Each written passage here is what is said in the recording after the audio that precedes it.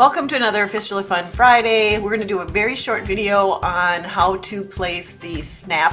Okay, this is Promogran Prisma, Yep. right? All right, a little bit of skin showing this side. We're going to mushroom top it. So here's your stem of your mushroom. Okay. And then I want you to cut one that's just a titch bigger. A titch bigger, got it. You know what I mean, to put on top No of that. problem. Your tail on the tube, what direction? Do you think you want it to go lateral? Are you going to put in your pocket? Okay.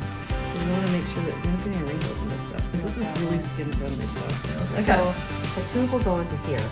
Okay, so then you just take this little key out, and then you're literally going to kind of just pump it, and it's going to start coming into your canister. It's going to fill this up. Okay. Once it gets to the top, then you got to throw it away. Sometimes if you get just a little bit of an air leak, you might have to put this plunger back in the top here, and then just give it a push down.